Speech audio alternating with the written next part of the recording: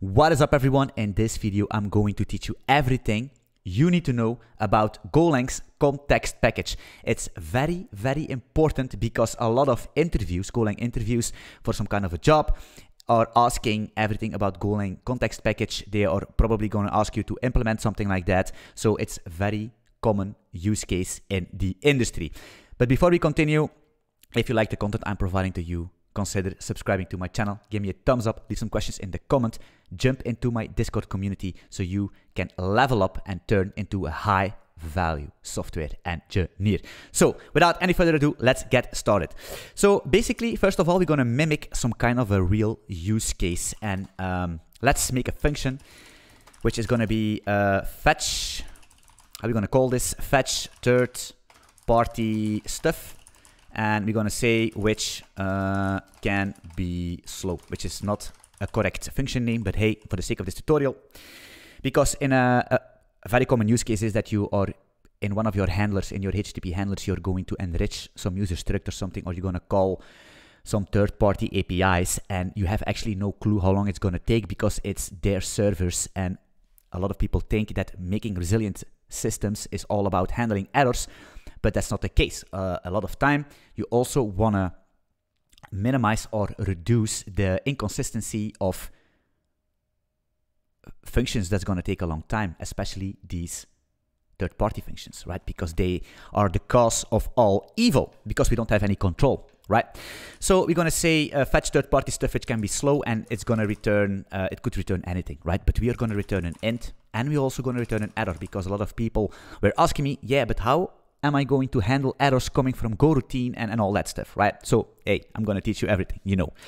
So, that's what we're going to do. Of course, we need to mimic, we need to replicate some kind of an HTTP round trip lag delay. So we're going to say time, we're going to sleep here, and we're going to say time, milliseconds, and that's going to be, let's say 500, which is, hey, which is slow, right? And then we're going to return, in this case, what are we going to return? I think we're going to return the devil, which is 666 rather, and null, right? So that's this, or fetch third-party stuff which can be slow, right? Then we are going to make actually our own function, right? Because this main will basically replicate, for example, an HTTP handler, which user are can call. And then it will basically call some of your own business logic, and that's exactly this function. So we're going to say fetch user data, for example, right? But we are good engineers, so we provided a context, which is going to be a CTX, context, and then we're going to say a user ID, which is going to be an int, and it's going to return exactly what we want, an int and an error, like this. And then we're going to say something like, we could do a lot of stuff, but for the sake of, we're going to call, let's save this first. We're going to call this fetch third-party stuff, which can be slow, yes. So we're going to say that the value and the error is going to be fetch third-party stuff, which can be slow. We're going to say if the error is not null, we're going to return 0 and an error here, and then in this case we're going to return the value and null, right? And you could say, yeah, but Anthony, what are you doing this? You could actually just return fetch third-party stuff which can be slow, so we don't need to do this here. You're 100% right, but we're gonna use this, right? So hey, I'm already thinking up front. I'm a chess player. That's not true, but hey. So that's thing. So then in our HTTP handler, what we're going to do is basically we're going to say val, VS Code please. We're going to say val r is going to be fetch user data, right? We're going to give it a context, and actually you should do it like this. Context is going to be context, for example, background, and then we're going to place in this context here, and then we're going to give it a user ID. And to make it super clean, we're going to say a user ID is going to be 10, for example, and we're going to place this user ID in here. Then we're going to fetch this error. We're going to check it like this. And if there is an error, we're going to say log fatal, like this error, right? And in that case, we're going to actually, when there is no error, we're going to print the result. We're going to say actually result is going to be the value. Yes, and then we're going to say, we're going to measure, right? We need to measure this. So we're going to say start is going to be time now. We're going to copy this and we're going to say this whole shebang took us time since start, right? And then if we do a go run main.go, then we're going to see it takes us exactly 500 milliseconds to fetch the devil, to fetch our result, right? And you can already see it coming, right? This could actually take a minute, 2 minutes. We don't know, right? So it's inconsistent. It could be an inconsistent behavior where we have no, we cannot control this, or do we? Yes, we can. So how can we control this? How can we make this deterministic, right? And that's basically by using Golang's context package. So, of course, we already have this context here in our fetch user data. So what we're gonna do is basically we're gonna say, and we're gonna make a new context, and we're gonna say a cancel, and you will see why this is needed. And that's gonna be a context with timeout, right? And with timeout basically means that we're gonna create some kind of a context that will time out after a certain duration, which we can choose, right? So we're gonna first of all put in the parent context, and then we're gonna say time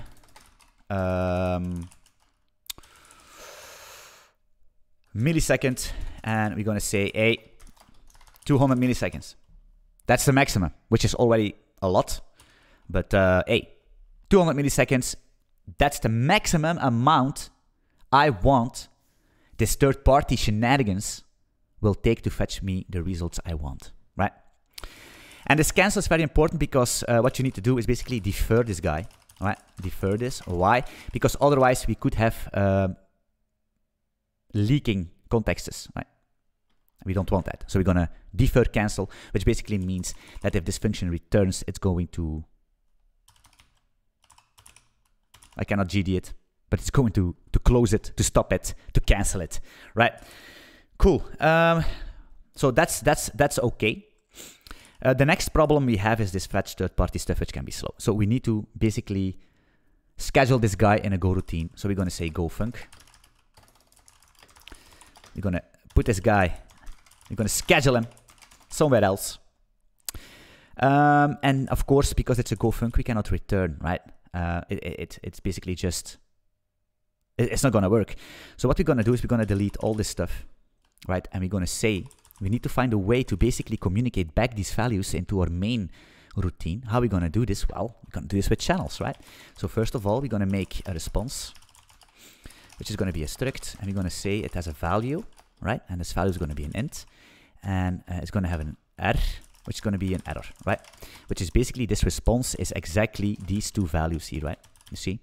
An int and an error is basically our response, right? So then we're going to make a channel. We're going to say that the response channel is going to be make me a channel of a response, like that. And then we can actually do this, right? You could say, yo, response channel. I'm going to write a response in this from this Go routine, response. And we're going to say that the value is going to be the val, right? And the R is going to be the R. Perfectly fine. So that's all set up.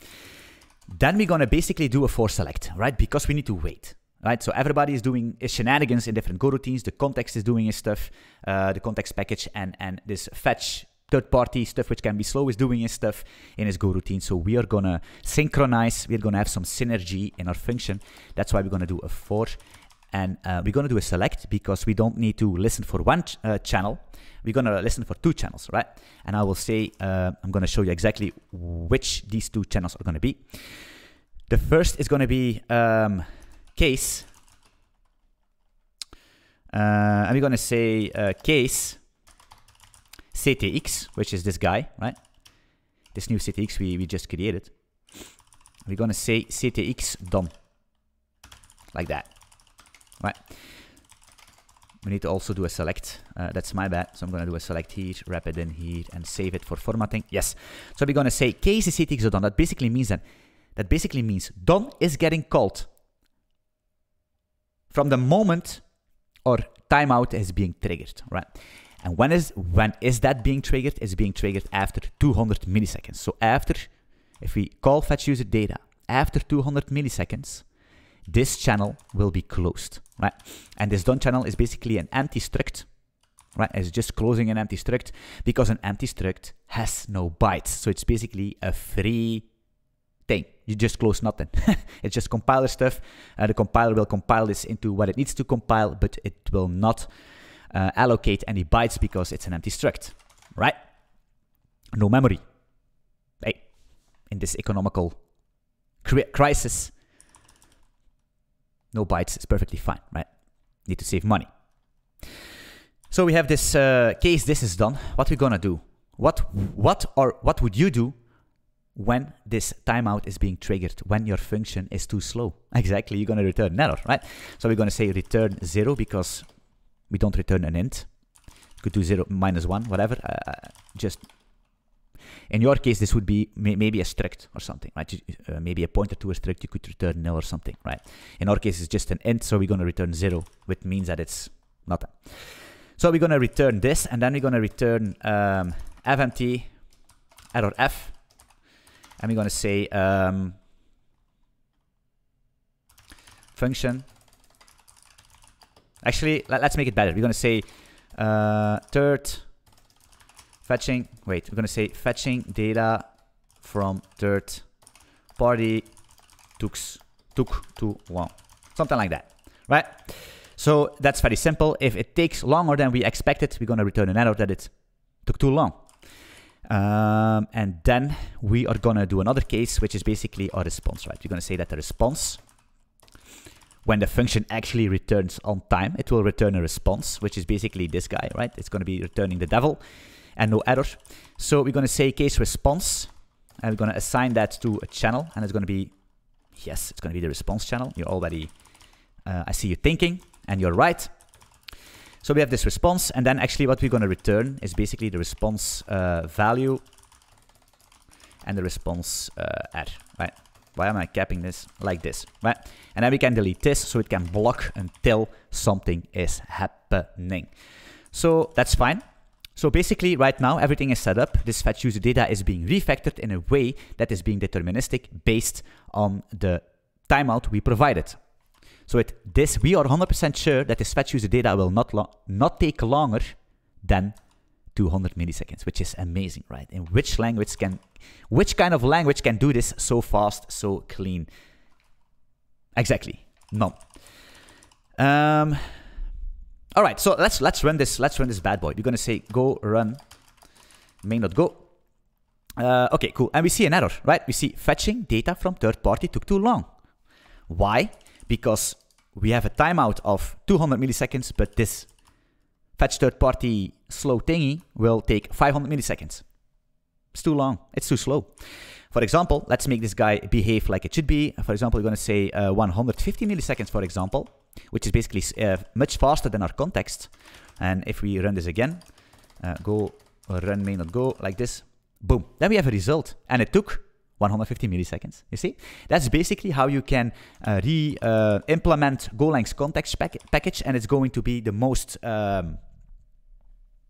this use case is going to be the most used one.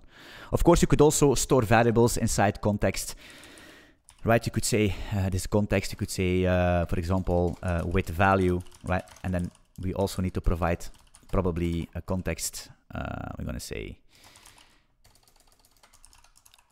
context with background, yeah, fine. And then we're going to say a key is going to be hello, foo, and the value is going to be bar or something, right? So now we have, and of course it's a little warning about the key types and everything, but don't worry about that. So because it's a string, right? But it's fine. So this CTX basically right now is a context with value, which basically means that if we pipe this in fetch user data, we can actually, here, we could actually retrieve this value. We could say value, I think it's going to be CTX value. Let me quickly see what is this. We need to provide a key. It's going to be foo, I guess. Is that true, what I'm saying? Yes. And then we could actually fmt print ln, the val here. And you could say val, you need to cast this, right? Because now it's a string, but so println will work fine, But if you want to use this, for example, you put a struct inside of this, you will need to cast, because it's an interface type and any type, so you need to cast that. But in our case, it's a string, so we could do this, foo, right? And then we print, what am I doing here? And then we print a value like that, and then we can actually go run main.go, and you see it's bar, right? That's why you can use this context, because you can already imagine if you want to share state between all these Go routines popping up, assigning it inside of a context value is very interesting. What's a very good use case for doing that? How I am doing it is with request IDs, right? You have some kind of a middleware in your system, in your microservices, and some request is coming in, and you're calling all this other stuff in your application. And the first request, you can actually generate a request ID, put it inside of a context, and each time there is an error occurring in one of your functions, you can actually also log the request ID, so you can trace the user's behavior. You can trace your application based on the request ID in Grafana, Elasticsearch, or something like that. Yeah. This is next level shit. That's actually industry stuff. That's what you're gonna do if you have a job, if you do this in a day-to-day basis in a decent company, right? So if you like this video, if you like the content I'm providing to you, subscribe to my channel, give me a thumbs up, leave some questions in the comment to boost the YouTube algorithm, because the YouTube algorithm is a nasty, filthy, whatever. It's filthy, so we need to boost these videos so everybody can enjoy the value I am providing, right? And also jump into the Discord, very important. I have a Discord community with over, I think, 350 people, where we basically, where I'm helping people watching my videos, having some questions, I'm answering them personally myself. And I'm looking forward to see you in one of my future videos or in my live streams. Thanks for watching. Peace out.